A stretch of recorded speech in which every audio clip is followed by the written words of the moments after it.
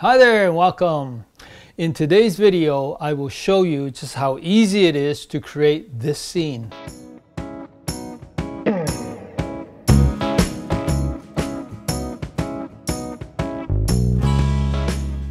Now, if you enjoy learning about filmmaking and editing with DaVinci Resolve, consider subscribing to my channel by clicking the subscribe button below.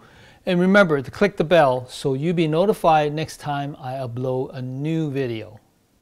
Okay, let's open up DaVinci Resolve and do some reverse editing. Alright, here we are in DaVinci Resolve, and in the timeline I have footage which my wife filmed me jumping off the rail.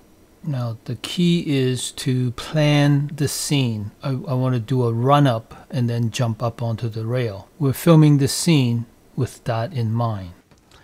Now the trick is when I jump down, I have to turn around right away and run backwards. So when the video is reversed, it would look like I'm running up to the rails and then leap up. So this is the original footage.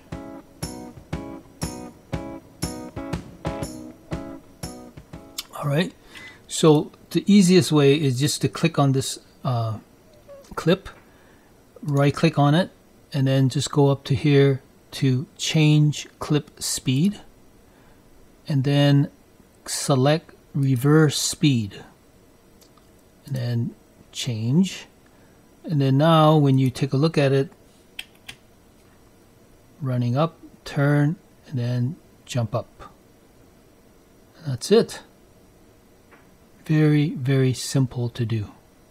And while I'm at it, I'm just going to go to the color page, do a little bit of coloring with it,